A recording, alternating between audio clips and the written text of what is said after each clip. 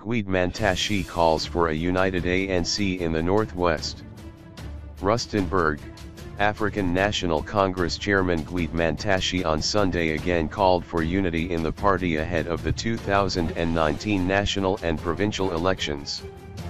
Speaking at the launch of the Nomzamo Winnie Madikizela-Mandela Volunteers Brigade at Seraleng near Rustenburg in the Northwest, he said people would not vote for a faction of the ANC, but rather for a united organization. Factions have no order. Let us be an organization of action as we go and reach out for people. Let us bring development to the people, but also remember to involve them in the process. Our job as volunteers will be easy when we put the ANC first rather than to worship leaders, he said. The ANC in the Northwest has shown division, with one faction disrupting ANC events in Rustenburg and Mahikeng.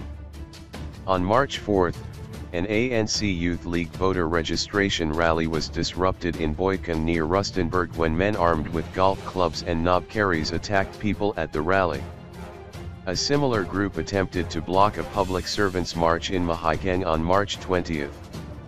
Northwest Ansel spokesperson Nomzamo Winnie said it was time to clean up corruption within the ANC in the province.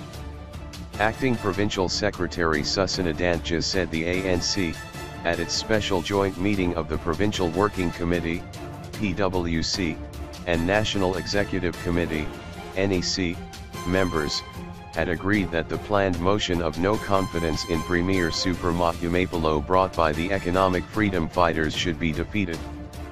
The motion is scheduled to be debated in the legislature on April 17.